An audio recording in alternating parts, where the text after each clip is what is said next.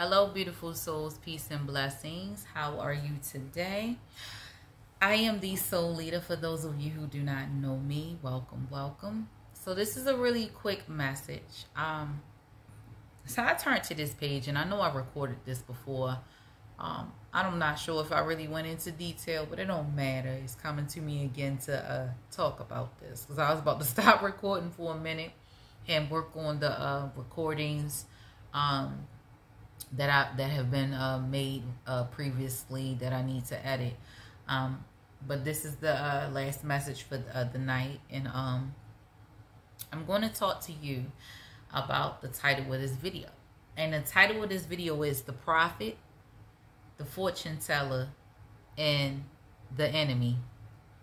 So let me share this really quick with you. So it was a time in my past 11 years ago where it's though I had a prophet come out of nowhere in the parking lot at a salon I was working at to give me a prophecy. I had a friend who had me go to like this psychic medium, which I shouldn't have done, but that psychic medium was saying the same thing the prophet was saying. Also, my enemies were saying the same things, and also my intuition was saying the same things. And me not being having my spiritual eyes, I walked right into the lion's den. But this is the thing. The Lord tricked the devil. The devil was tricking me. But God gets the glory in this because I have this channel now that can when the Lord told me one day I was going to have a testimony, and my testimony ain't even done. This is just the beginning. Like, you all will be with me during this.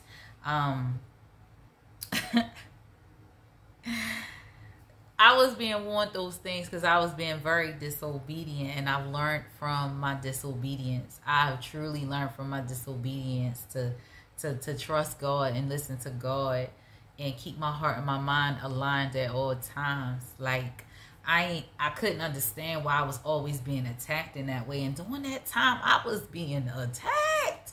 I was in physical fights. I was having verbal conflict with people. I didn't even know I had that many enemies. Heck, one of my enemies shocked me, which was one of the ones I ended up in a fight with. One of my enemies was my own client. One of my enemies was even the person I was dealing with. A lot of my enemies was right. Oh my goodness, it's so sickening. I'm laughing about it because I know better now, and it's already been revealed, and I'm past it. I've gotten over all that hurt and stuff like that, so I could laugh and smile. I couldn't do this a year ago. It's almost a year that I had this channel, and I couldn't do this a year ago. Like, my eyes were dim. I was real chunky, and let me say, like 11 years ago, like I'm even the size I was 11 years ago before I had my kids. That's how I know God is working, because the enemy stole something from me for 11 years. The enemy used, because he couldn't attack me how he wanted to, he used people closest to me, right? I'm very aware of this. They still try, but I'm equipped and I'm prepared for it now. But, like for real, like even when I made my vision board last year, I kept saying I wanted to lose weight, and I lost weight without even trying. Some of it was stress, honestly, but I'm just so excited to share this story with you, because 11 years ago, like I told you, 11 years ago I was walking in my purpose. Didn't know it, but I was walking in my purpose.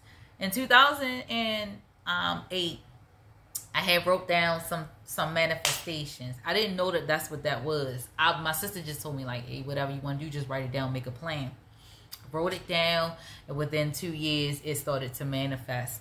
I've always been a person that when the opportunity presents itself, take it, but only take it if it's the right opportunity. You will know if it's the right opportunity because your heart and mind will align.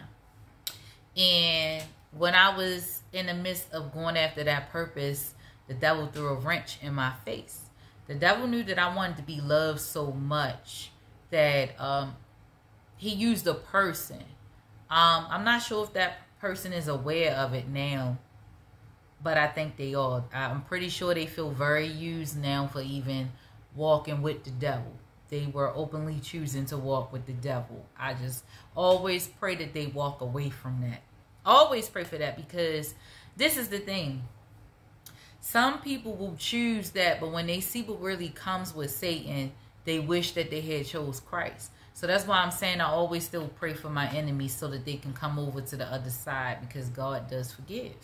Okay, but let me get off of that, because this is not about the other person or any of the people in my life who may have done something to me that may have hurt me before. I'm over it. But let's get into it.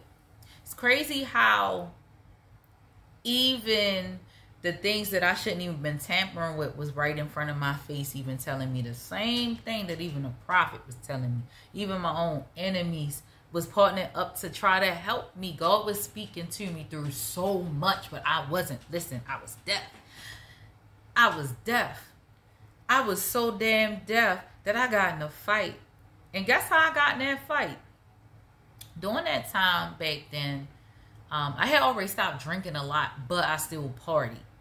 And I was like, I was drunk when that fight broke out. And before I even got there, my intuition told me not to go, but I didn't know why. My dumb self just needed to know why. I ignored it. I'm like, oh, ain't nothing wrong. I'm just going over my homegirl house. I walked right into the lion's den. I walked right into a place with my enemies. Like, one of my enemies was a client of mine. And that client was all in my personal life and all of that. Like, this lady was in my home.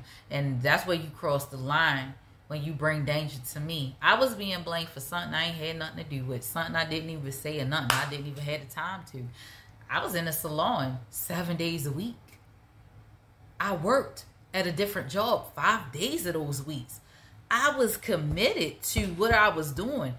And the people that attacked me, there was no room in my life to even have anything to say about them, because my attention was